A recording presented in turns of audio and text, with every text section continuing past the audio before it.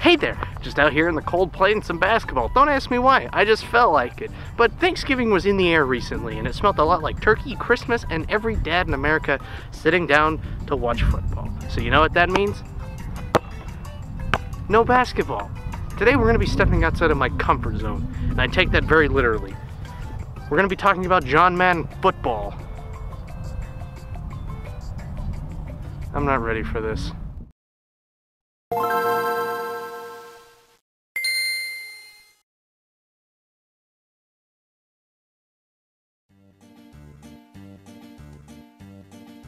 The first ever John Madden Football came out in 1990.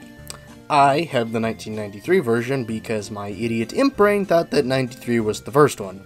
Remember, kids, to always do your research before buying a game for a video that would end up getting cut and replaced with one with a lot less effort put into it. But because EA releases a new Madden every year, I'm not going to talk about the version I own, I will talk about the 1990 version. In 1982, Apple employee Trip Hopkins met with Don Valentine to discuss his business idea, Amazing Software. Don encouraged Trip to leave Apple, so he did. Trip would go on to start Amazing Software with one other guy who also worked at Apple with him. The other guy disliked the original name, so it was changed to Electronic Arts, EA for short. By 1986, the football-themed video game market had barely been touched, and most of the games didn't simulate the real deal accurately. EA wanted to create the most accurate football game in the world. But to get the most accurate sim, EA wanted some input, and who better to pick than John Madden himself? Madden wasn't an easy guy to get a hold of, so they pinned him down on a train, and Tripp, a programmer named Rob Antonic, and some other staff pitched the idea of a 7-on-7 football to John. He then later said that if it isn't 11-on-11, it isn't real football. That's when Tripp and his team knew that they wouldn't be able to compromise. EA in the end would be able to do the 11-on-11, but now they needed a console to dump it on. Conveniently enough, Sega was looking for a killer sports title for their system so they would have a one-up on Nintendo. EA would later put John Madden Football on the Super Nintendo a year later.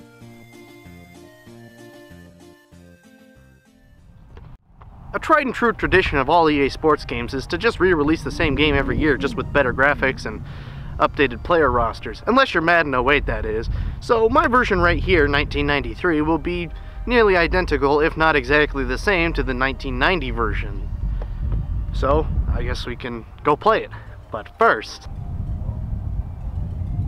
I need to find my way home.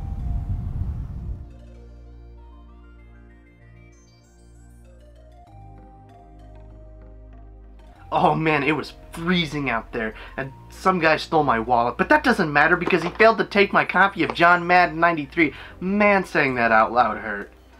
Well, that doesn't matter. Let's just crack it open and see what horrors await us. Ah! This is disgusting. There's no reason for it to look like this. This goes for the box, too. The box is bigger than regular Sega Genesis games. And you know what else? It has clips for regular Sega Genesis games, too! You know what? I'm just gonna forget this nightmare of a shape and plug it into the console and just play the game. I don't have a controller.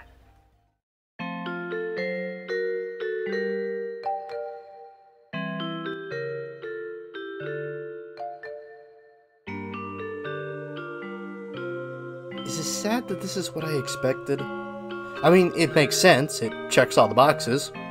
John Madden. Well, moving on to the settings, we get to pick our teams. We got such great teams like Green Bay, Miami, New York, Dallas, all Madden, and Madden Greats. Well, we can also change the environment, which is pretty neat. Well, now that we know that, let's finally play. Come on. Well, it's a football game. It's not bad, and it's very well put together, but you can tell that there's some passion behind it. But man, does this really only appeal to football fans.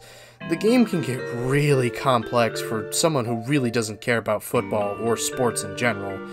With all the different plays and different button combos, because the game was built with the 3-button controller in mind and not the 6 for whatever reason, it can get overwhelming and end up leading to some button mashing worse than a Smash player playing a normal fighting game. But at its core, it's just throw ball, run with ball, throw ball some more, try not to get tackled, try not to get out of bounds, and try to get to the other end of the field and throw ball some more.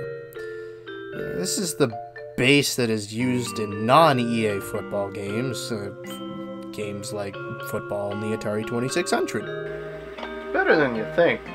Madden isn't the only game that EA has made as realistic as possible. They also do it with all of their other sports games, and because of this, a lot of their games can be hard to pick up, which is why games like Wii Sports and Mario Tennis exist, so people who want to play a sports game but don't want to learn complex mechanics can. While an EA sports game can feel just like the last one that came before it, you have to admit that there is quite a bit of quality in these.